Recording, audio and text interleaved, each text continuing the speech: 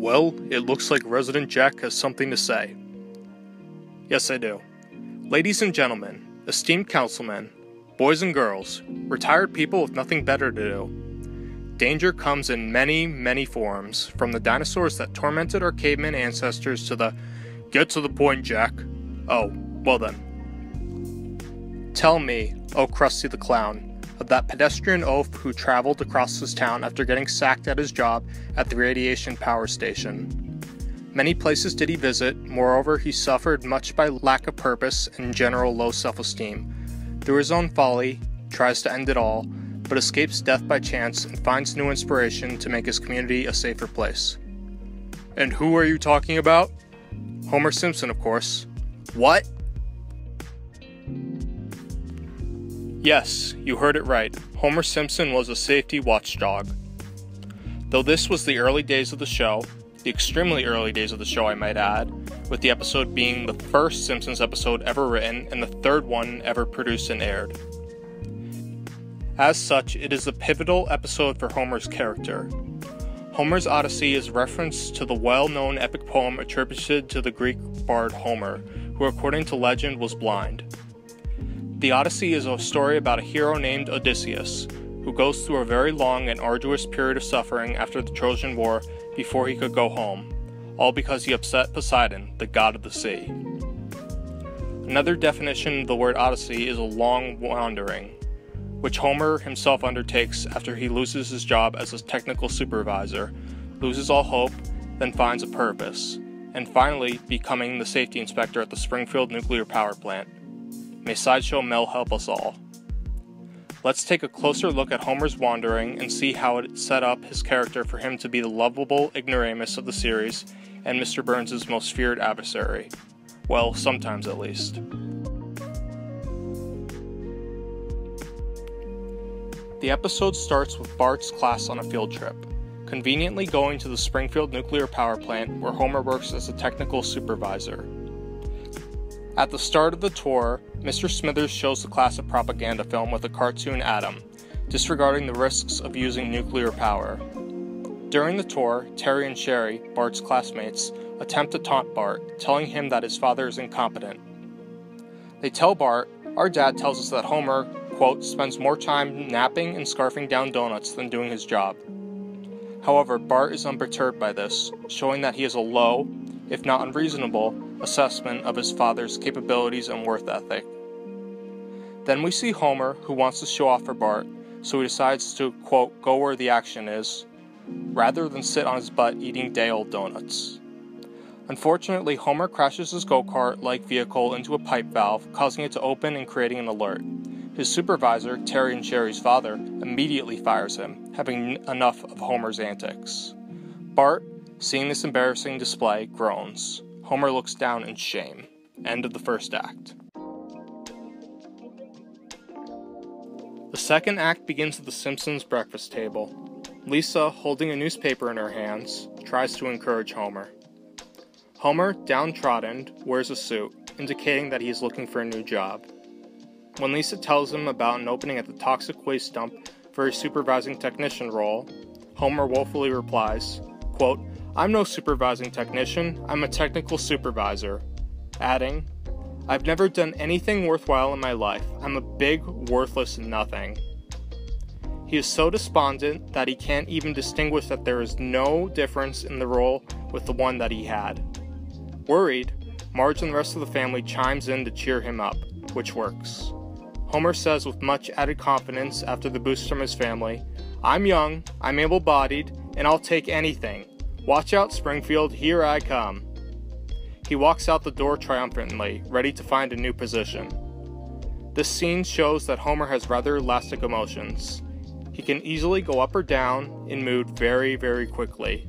Then we see a depressing, if not hilarious, montage of Homer being denied jobs, one after the other. Upset, Homer goes to Moe's to wash away the sorrows of the day with his favorite alcoholic beverage, beer. He laments that he was, quote, just a technical supervisor who cared too much, indicating that he blames his emotions for getting in the way of his work as he wanted to show off and look cool for his son. When he wants another beer but discovers he is out of cash, he asks Moe for a tab. Moe, the bartender, denies his request, saying that he has no confidence that Homer will find another job, meaning that he won't be able to pay Moe back for the beer. Homer walks out of the bar dejectedly.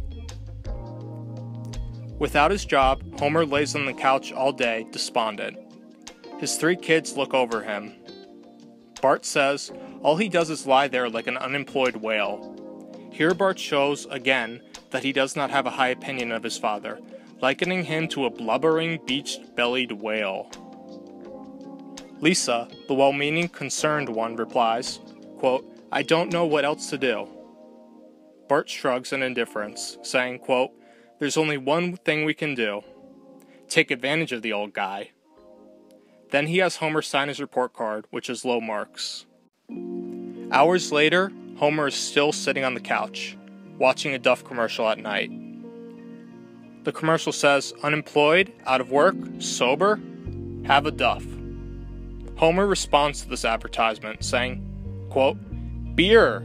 Now there's a temporary solution." However, he cannot find a beer in the fridge. In desperation, he steals and breaks open Bart's piggy bank, but finds that there is not enough in there to buy even one measly beer.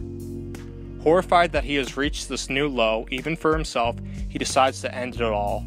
Reaching for a notepad, he writes a heart-wrenching note to his family. "Dear family, I am an utter failure, and you'll be better off without me. By the time you read this, I will be in my watery grave. I can only leave you with the words my father gave me, quote, 'Stand tall, have courage, and never give up.' I only hope I can provide a better model in death than I did in life. Warmest regards. Love, Homer J. Simpson."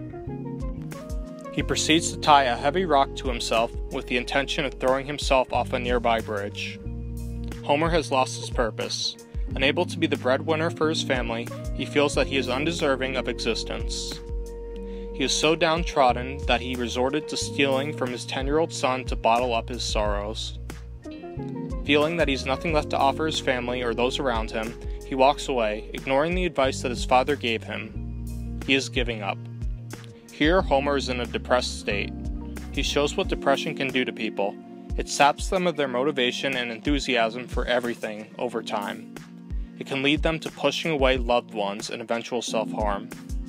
Thus we follow Homer, with the rock tied to his waist, like Sisyphus rolling a giant stone up a mountainous hill to complete a meaningless task. Fortunately, inspiration finds Homer, preventing him from committing a cruel deed upon himself and his family. The first event is at a dangerous intersection when a car almost runs him over, which the owner rudely proceeded to honk his horn at him. This might have done what Homer was attempting to accomplish, but he carries onto the bridge anyway. His family, finding the note, runs off to find him before he can do himself in. When they meet him, a tractor-trailer appears on the road, almost running the family over. Homer, with the superhero-like strength of Achilles, pulls them out of the way, with the heavy rock still acting as a weight, bearing him down. Now, as dawn approaches, it signals an end to Homer's depressed state and a newfound purpose emerges. He immediately comments upon saving the family from a gruesome death at the hands of a 40-wheeler, quote, "Boy, this intersection is dangerous. Someone ought to put a stop sign here." A visual aid for the audience, a glowing light appears, shining on Homer's face. Inspiration has struck Homer. Marge, preoccupied, with a very good reason I might add, asks Homer, quote, "Oh Homer, how could you think of killing yourself? We love you." Homer, with newfound cunning and vigor not unlike Odysseus, responds, quote, "Kill myself? Killing myself is the last thing I'd ever do. Now I have a purpose, a reason to live. I don't care who I have to face. I don't care who I have to fight. I will not rest until this street gets a stop sign." Dawn has fully appeared. Homer's journey home is about to begin anew. The third act begins in a town hall meeting. Homer's request for a stop sign on the dangerous intersection is approved easily. His new purpose is over extremely quickly. Homer, astonished, says, quote, "Wow, they listened to me." Homer, ignored and disregarded for most of his life, is surprised that his suggestions can be agreeable and beneficial to society. Struck by this realization, his confidence blooms, telling Marge his continued resolve, quote, "If they think I'm going to stop at that stop sign, they're sadly mistaken."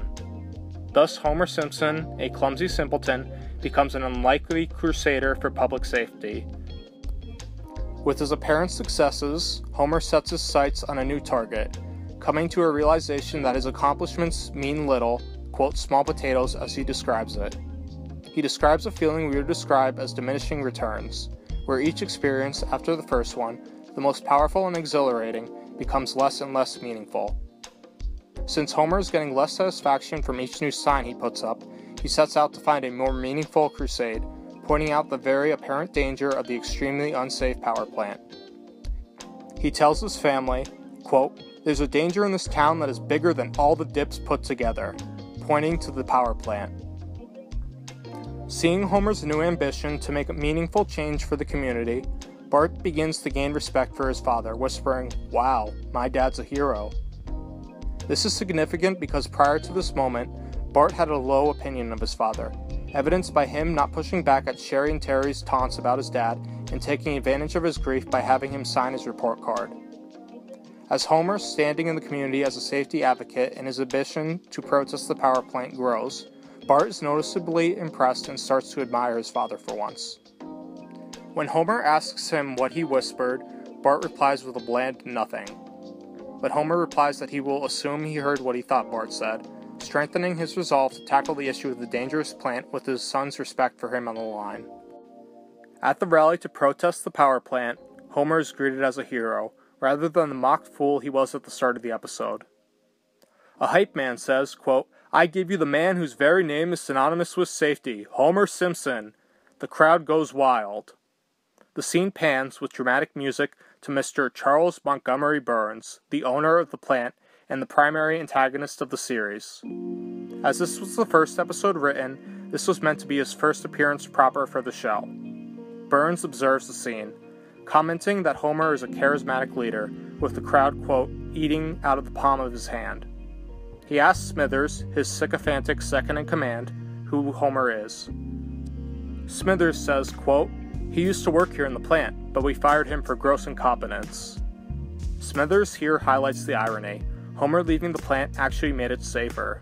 Burns, absorbing the information, incorrectly thinks Homer is playing a game as revenge for being fired, rather than a passionate advocate caring about the well-being of the community. This shows Mr. Burns' cynical way of thinking, usually assuming that someone is acting out of petty personal reasons, rather than acting for others over oneself. As a result of his thinking, he orders Smithers to bring Simpson up to him, setting up a showdown between Homer and his old boss. Upon meeting Homer, Burns wants him back at the plant in order to disperse the popular movement that Homer created, thus getting rid of his problem at once. Homer's charismatic leadership, building a movement that could topple his plant, and the general anti-nuclear power sentiment that Homer has fostered within the town. He is chopping the head off the dragon. Without Homer, the crowd will fall. Homer first rejects the offer, but Burns chimes in, saying that he would not return to his old job as a technical supervisor, but a new role in charge of safety at the plant. Burns' motivation is clear. With Homer, the well-known safety advocate, in place as safety inspector in the plant, the people will think that the problems that the plant create, radiation and pollution, will have been solved. However, Burns, knowing that Homer is incompetent from Smithers, realizes that this is just a quick fix to get rid of the present problem, not really doing much to fix the ever-present dangers of the plant. Homer, knowing this as well, objects, pointing out that, quote, "he caused more accidents at the plant than any other employee." Also leaning in towards Burns and adding in a hushed tone, "There were even a few doozies no one ever found out about." Burns, unperturbed by these obvious reasons not to hire Homer, gives him a 30-second ultimatum: take the job or walk away. Homer tries to think internally about the pros and cons, thinking about his work ethic and family, but keeps getting distracted, ending in him thinking, quote, "What should I do?" in an exasperated manner. When Burns tells him that time is up, Homer responds, quote, "What the hey, I'll take the job." Pleased with Homer's decision, Burns gives him his assignment, quote, "Your first duty will be to tell that crowd this plant is safe," Homer, realizing that he has made a Faustian bargain, a deal with the devil, exclaims, "What?" Burns continues to pressure Homer. Homer walks out to the balcony of Burns' office and begins to address the crowd. He starts to give them Burns' order, but loses heart after seeing the crowd. Conflicted, he goes back inside to Burns. Burns is in his armchair, tapping his fingers on the upholstery, showing his impatience. An important argument between Burns and Homer starts. Homer says, quote, "I can't do it, Mr. Burns." Burns replies, "You mean you're willing to give up a good job and a raise just for your principles?" Homer responds, "When you put it that way, it does sound a little far-fetched, but that's the lug you're looking at. And I vow to continue spending every free minute I have crusading for safety. Of course, I'd have a lot less of those free minutes if you just gave me the job." Burns, taking this information in, responds, "You're not as stupid as you look or sound, or our best testing indicates. You've got the job. Now get to work." Homer concludes the conversation. "I'll get to work, but first I have to say goodbye to some friends." He walks out to the balcony again. This conversation is significant because it is a clash of values. Burns, cynical to the core, is astonished by Homer's idealism, his determination to stand by his principles. Burns, having more money than he knows what to do with, is used to buying people out. His thought that the offer of a raise and a steady employment would be enough for Homer to cede his principles, having watched so many before Homer do the same, becoming his puppet for him to control. But here, Homer shows his character growth. He is no longer the despondent man, wanting to get into the action.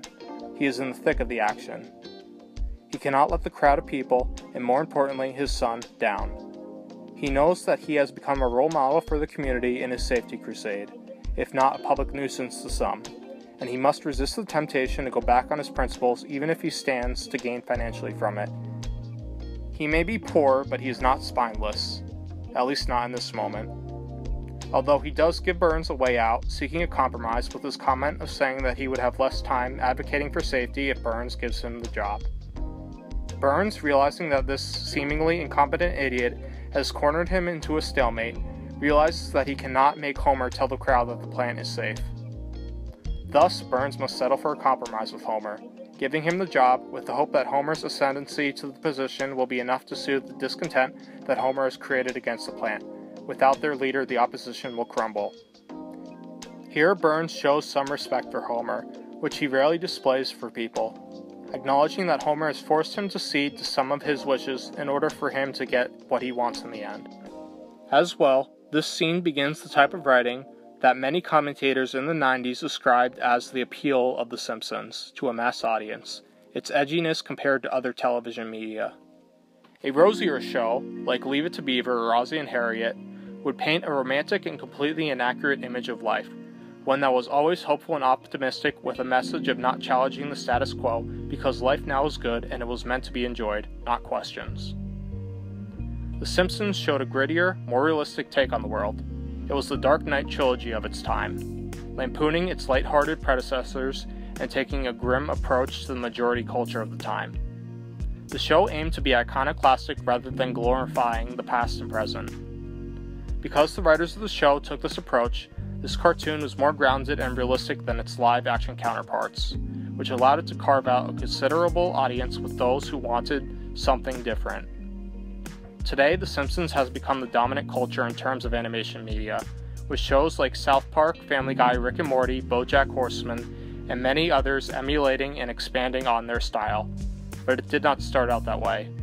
The Simpsons were the weird kids at school, not understood and horrifying to the morally upright, religious folk. They were edgy, before edgy became edgy for the sake of edgy. Cycling back from this tangent, we conclude our tale. Homer, on the balcony of the office complex, addresses his crowd of devoted followers. He has a message to deliver.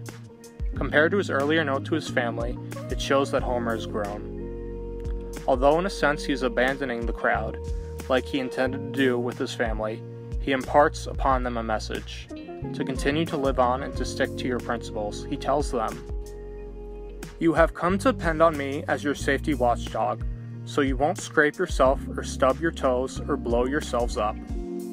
But you can't depend on me all your life. You have to learn that there's a little Homer Simpson in all of us, and I'm going to have to live without your respect and awe. The only reason I'm telling you this is because I'm going to be leaving you. The crowd gasps in sorrow. But don't worry, he tells them. I have just been appointed the new safety inspector at this very plant. With a big, fat raise. The crowd cheers. Although Homer is indirectly sacrificing his principles for working for Burns, the reason why he says that he lives without the respect and awe of the town, it is only because, as we see, he neglects his job in the future. He fails to maintain his role as a safety watchdog through his laziness and poor work ethic. Smithers comments on Homer's ineptitude shortly after this in the Season 2 episode, Simpson and Delilah, saying that accidents have went down in Homer's sector after his promotion, arguing that there was a cause and effect relationship between the two. Homer Simpson is inherently unsafe, yet here, in the early installment weirdness of the first season, Homer is Mr. Safe in an unsafe world. The show even mocks this, showing Homer's clumsiness at the end of the episode, falling ungracefully from the balcony onto the crowd, which cheerfully catches him and carries him away in time for the credits. Unaware of the dangers that he will present, like multiple near meltdowns and the like, because of his inattentiveness and lack of professional training for the job. This leads to the question, how did this episode handle Homer's character development? This is the first episode to highlight exclusively on Homer that the world saw. Simpsons Roasting on an Open Fire was a family-centric episode, while Bart the Genius was a Bart-centric episode. As the original plan for the series was for Bart to be the main focus of the show, with Marge, Lisa, and Homer being secondary, Homer's story here is important to the overall legacy of the show, with the transition from Bart to Homer as the main character and the main source of humor for the show over the years. The reason for it is simple. Homer is easier to write than Bart, and there is more that can be done with his character. Homer is an adult, thus having more opportunities and reason to write an episode around, rather than the 10-year-old, school-bound Hellraiser. He is also an easier butt monkey. Homer's pain is more easily digestible to the audience as a grown, overweight man than a 10-year-old child. Perhaps most importantly was the main demographic that the network was trying to target for the show, the all-important 18 to 49-year-old block. Homer, being in this demographic, is more relatable to the intended audience than Bart. For the same reason, if The Simpsons was a kids' show, which people initially incorrectly assumed because they thought that animation was only for kids, then Bart would have had more appeal to this intended audience as a young boy. In addition, Homer is a more flexible character and personality. His moment in the kitchen with the family shows his emotional elasticity, which is wonderful for comedy and tragedy for that matter. In one moment, Homer can be a responsible adult, tirelessly advocating for safety, to a buffoon that reacts rather than thinking things through in another, as evidenced by his contemplation about Burns' ultimatum, drifting off to thinking about Burns' desk and clothes, rather than the critical idea of whether to take the safety inspector job or not. Homer, like the ancient heroes Odysseus and Achilles, is a larger-than-life figure, but he also has to deal with domestic and interpersonal relationships in the present, whether that be in 1990 or 2020. And if the lifespans of the actors that play the characters weren't an issue, we would probably see another 30 years of The Simpsons, as the writers have clearly shown us they have stories for years and years. Hello there, Jack here. Since you've made it through the video, why not comment and let me know what you think? While you're at it, like as well. If you like these analyses, please subscribe to my channel. I'll see you all next week, and remember, as Bender says, bite my shiny metal